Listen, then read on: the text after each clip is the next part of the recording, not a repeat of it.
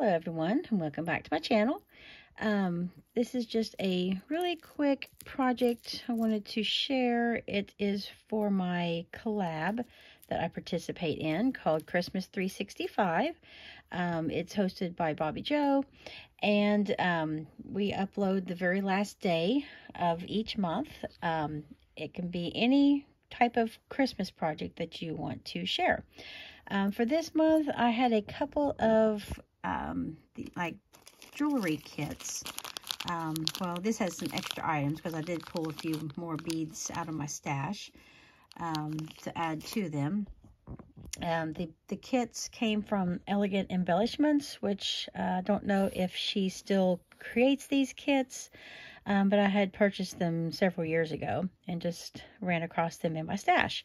So I just put together, just made a bunch of different little beaded dangles and added them to a piece of gold chain and added them to a large lobster clasp that I had and made this cute little charm, if I can get a hold of it. And that is what it looks like.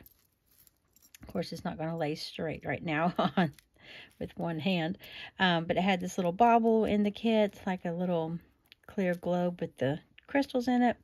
The kit came with the Merry Christmas, and there's a, let me find it in here.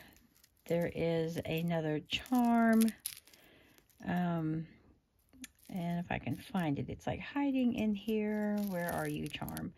Well, that star was from my stash. I'm trying to find the little, somewhere on here there is a actual charm or little, oh, there it is, it's upside down.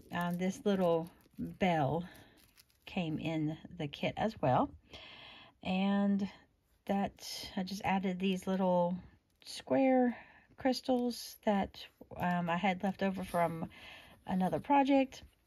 These came out of my stash, these little disco looking beads, like the little chunky beads, and of course I use my own head pins and chain and stuff, but just thought that was a really cute little kit with all these fun Christmas items in there, and it just made a cute little charm to hang from something, a purse or mini album or whatever you want to hang it from. And so that is my share, my project share for this month for the Christmas 365 collab. Thank you everyone for stopping by, and I'll have the other participants linked in the description below so you can see what Christmassy things that they have made for this month. Thank you so much for stopping by, and I'll see you all in the next video. Take care.